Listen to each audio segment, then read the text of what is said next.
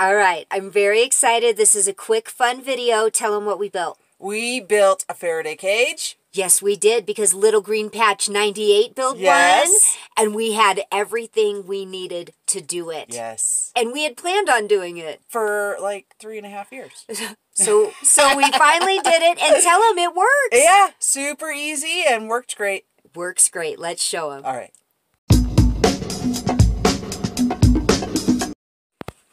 All right, we are making our Faraday cage out of our metal trash can, and we're doing it just the way Little Green Patch 98 did it, except we can't find our aluminum tape, so we're using the tinfoil method, thick, heavy-duty tinfoil.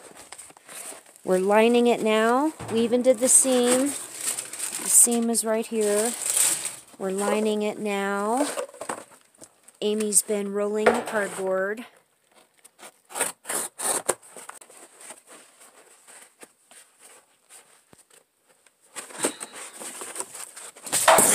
Oops. It's okay. We could put another one. Should I go get okay, here's the deal. Before we can put I know as soon as we get this done we're gonna find the tape. I know, but that's okay.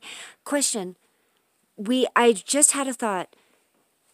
Our solar generators are raging heavy, so we need to put this can where it's going to be. You want to take it inside?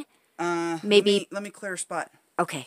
All right, we're going to load this Faraday cage. We've got the 2,000 watt power unit going in. All right. Just protect the unit. There's the 1,000. All right, we're loaded up with our batteries, laptops, power sources, everything we can imagine. Just in case. Just in case. It's good practice anyway. That's right. This makes perfect.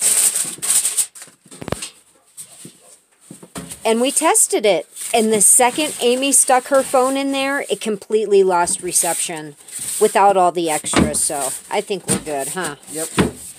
All right, good job. And I want to add that we have this can.